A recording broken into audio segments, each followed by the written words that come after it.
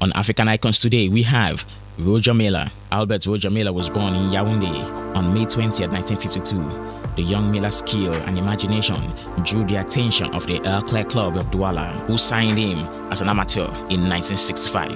He later joined the Leopards of Douala in 1970, with which he won his first national championship in 1972. Milla moved to France and played for a number of clubs, including Monaco, of which he won a French Cup in 1980.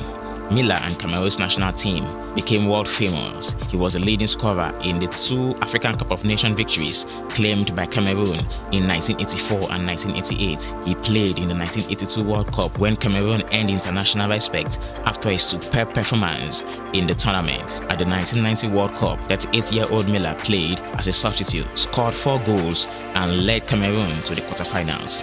Milla's celebration dance after his winning goal against Colombia, performed near the corner flag, inspired imitations by goal scorers throughout the football world.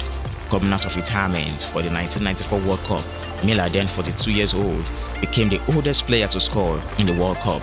In 2004, he was named to the FIFA 100, a list of greatest living footballers selected by Pelé in conjunction with the FIFA's centenary celebration. Milla starred in the Coca-Cola advertisement for 2010 FIFA World Cup as the originator of the goal celebration dance.